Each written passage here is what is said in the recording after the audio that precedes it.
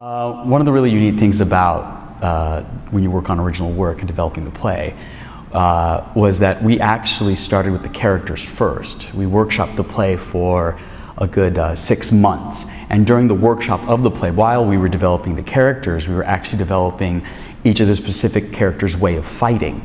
So as we were writing, for instance, Pilar, or we were writing Devlin or Pablo, we specifically incorporated with their history the way they would fight. How would somebody in 1916 from Ireland who was trained by the IRA would knife fight differently than, say, a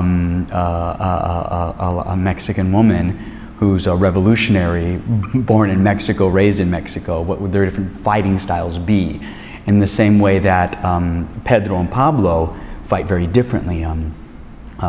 Pedro is much more of a soldier, so he has much more of a precision and a very confident kind of fighting stance, whereas Pablo, who's actually a doctor, who's actually treating patients and people of the village, he has a much looser fighting stance. He fights more, in a sense, a flowing, free-wielding. So it wasn't just taking a fight choreographer hired to come in and suddenly here's 2 fights, like normal productions do. They do Romeo and Juliet.